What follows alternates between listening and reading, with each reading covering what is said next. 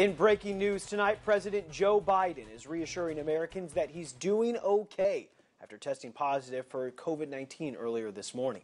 The president and those monitoring his condition say he's only experiencing mild symptoms.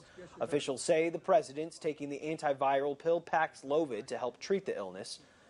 President Biden has been fully vaccinated and twice boosted against the coronavirus. Today, the First Lady said she's tested negative for the virus and continues to fulfill her schedule wearing a mask. A new report released by the NTSB a few hours ago gives us more information about what happened during that train derailment near Mendon. ABC 17's Kennedy Miller is live with us in studio tonight. Kennedy, this report not only gives us new information on the crash, but it tells us what's next in the investigation.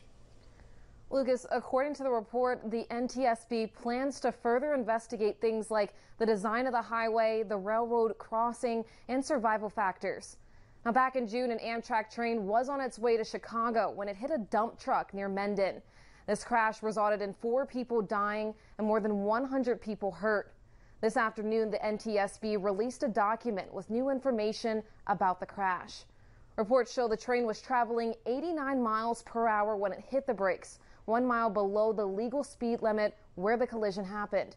In the report, it states movements of the train were tracked by a traffic control system and a dispatcher in Texas. The railroad tracks in the area are also designed to prevent train-on-train collision and trains from overspeeding. Now, as a result of the crash, at least 7 lawsuits have been filed, with the most recent filed yesterday.